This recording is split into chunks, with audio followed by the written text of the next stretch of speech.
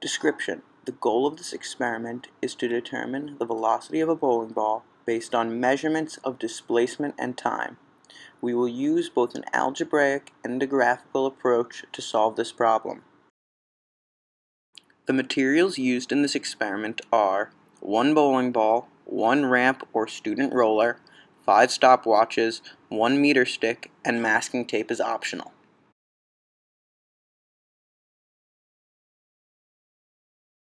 Procedure: 1. Place the ball and ramp in the hallway outside the laboratory and aim it down the center of the hallway.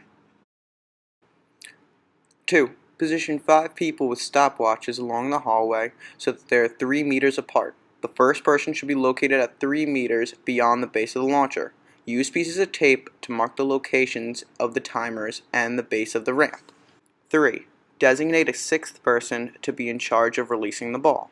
Step 4.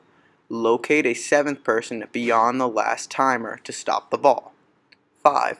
Designate an 8th person to collect the data from all timers. 6. 3 trials should be made from a single height on the ramp. The height should be noted and tape used to mark the launcher in order to get a reproducible launches. You may wish to have a few practice runs before collecting data. 7. When the ball reaches the floor, all the timers should be started. As the ball passes each person with a stopwatch, they should stop their watch. The data should then be recorded in the below chart. 8. Repeat for 3 trials. Safety warning: be aware of other people in the halls. Allow them to pass. Please enjoy this demonstration of the experiment.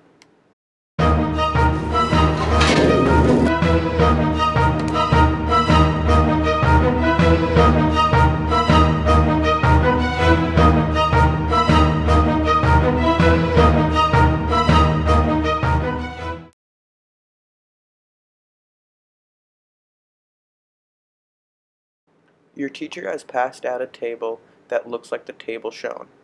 The time the ball reaches each point must be recorded for each of the 3 trials. An example of possible data is shown. Your teacher has also passed out a table regarding average time for each distance. This can be recorded by taking the sum of all 3 times at the specific distance and dividing by 3. Velocity must also be recorded. This can be found by taking the distance and dividing by average time. The velocity is approximately 0.5 meters per second at each point. A graph has also been provided regarding the distance versus time of the bowling ball. Data points have been recorded as shown. A best fit line has been added to approximate the slope of the line which connects the data points. The slope can be calculated by dividing the change in distance over the change in time. The slope is also the value of velocity. The slope was calculated to be about 0.5 meters per second.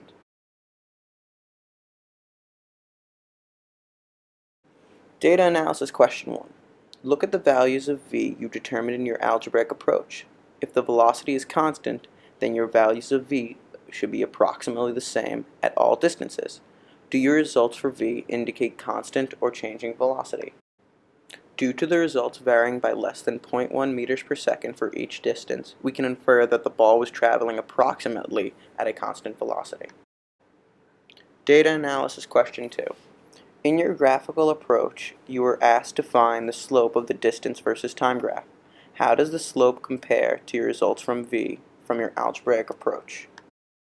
The average velocity from the algebraic approach is approximately 0.5 meters per second, which is the approximate slope of the best fit line. Therefore, both the algebraic and graphical methods are conclusive of an approximate constant velocity of 0.5 meters per second.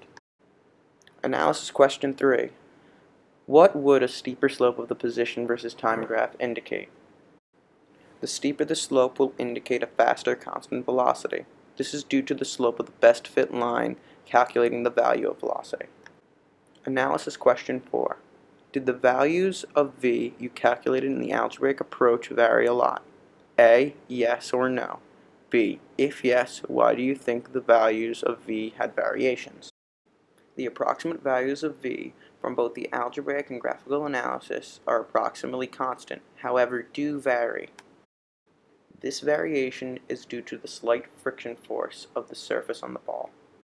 A slight variation could also have occurred by human error when timing the movement of the bowling ball. The application question should be answered as a class. Thank you for your participation in this online lab.